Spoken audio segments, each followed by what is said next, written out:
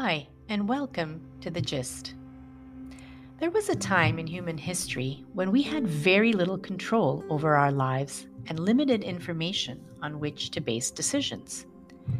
But today, it's almost unthinkable that the internet didn't exist until just a few decades ago. How did we survive without browsers and apps that, with a few keystrokes, deliver a deluge of content before us? Yet there comes a point when this information seeking can become compulsive. It can go beyond the need to research and enter the realm of obsessive analysis. We might find ourselves unable to stop searching for just one more nugget of information. I wonder if our minds, as amazing as they are, can rationally sift through all this content.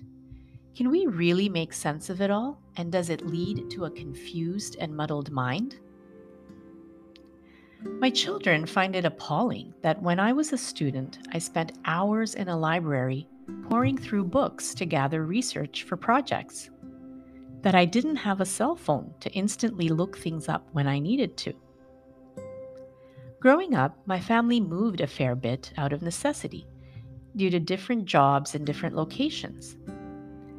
Without the internet, we were only able to gather limited information about each new area we were going to move to. We had no choice but to figure things out as we went, problem solve, and make the best of our circumstances. Sometimes I crave these simpler times when I just knew less. But I'm also grateful for the gift of the internet.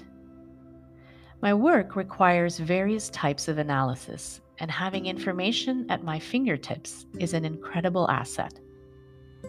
And for personal questions like everything from where to travel, which activities to choose for our children, or even which recipe to make for dinner, we all rely on the internet for answers. So there's no need to turn back the clock and give up these amazing resources. The real issue is controlling how we use them and addressing our need to chase after content. I sometimes get stuck in this information gathering mode, wanting to leave absolutely no stone unturned. I convince myself that if I search long and hard enough, I'll have all the data I need to make a particular decision, and to ensure that it's the best of all possible decisions. Maybe you can relate to this feeling too. But of course, no decision is perfect, and you can never predict the future completely. So, if, like me, you find your mind going into overdrive, take a step back. Try to understand the root of this behavior.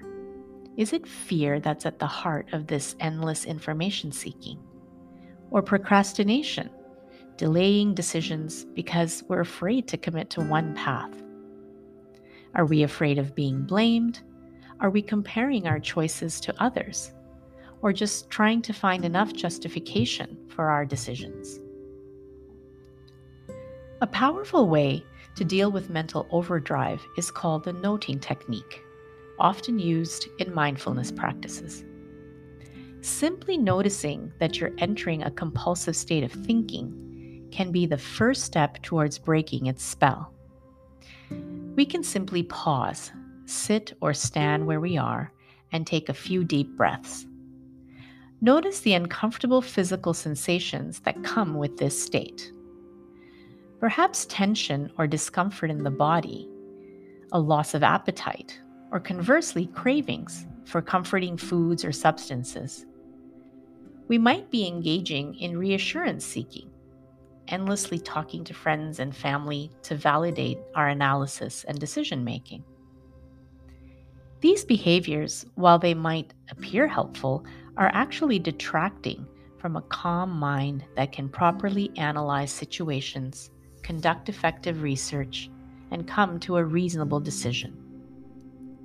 Of course, many other factors like genetics, past experiences, and health issues can contribute to these behaviors, along with the quality of our sleep, diet, and exercise. While the reasons behind our thoughts and feelings can be complex, it is possible to regain control over our mind in overdrive. So give the noting technique a try and see if it helps you grapple with life's decisions in a calmer, more compassionate way. On that note, wishing you a great week ahead. Be well and see you next time on The Gist.